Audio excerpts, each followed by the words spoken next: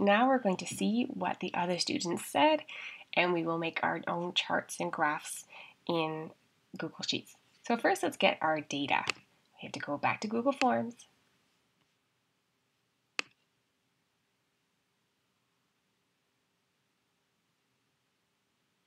And then find the form that you created. I'm going to use the data that we had from the survey of personalities that you all answered. So when I first click in, I see the questions that I asked you, but that's not what I want to see. I want to see the data. So here we go back to the responses. So I click on responses. And here are the charts that I showed you the other day. So there's a pie chart, here's a bar graph, different kinds of data.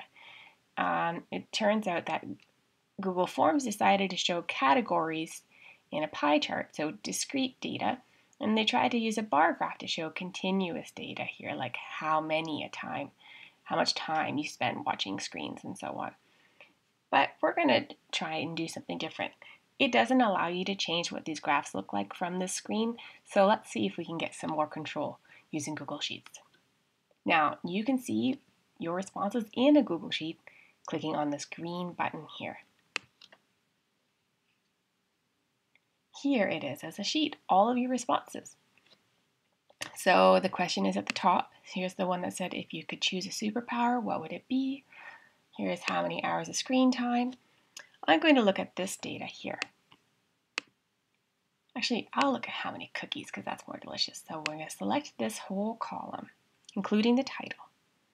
Once I have all the data selected, I'll go to Insert, Chart. Now, Google Sheets has already created a bar graph for us here. However, I want to see it as a line graph. So I'm going to go over here to my chart editor, and I'm going to go down to my option here for line graph.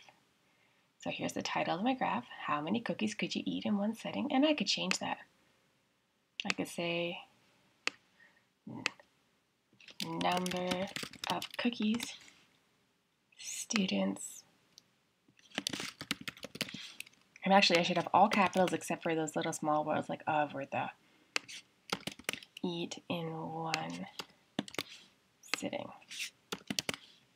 And then over here, I'm going to change this title. I'm going to say number of cookies. And it doesn't allow me to add a label on this part here, but I don't think it's necessary at this point. Okay, now I'm going to look at another column of data. I'm going to look at something that has categories. So I'm going to move this chart down here so I can see my data underneath. I'm going to check this which pet best suits your personality column. So I'm going to select the data in the column, including the title. I'll go to Insert and go to Chart. And here it has a line chart. Now, a line chart doesn't really show the best data.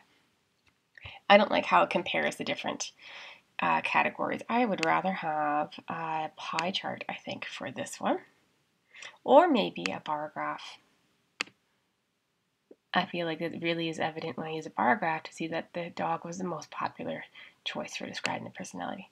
So again, I'm going to move the data, the chart down below my spreadsheet.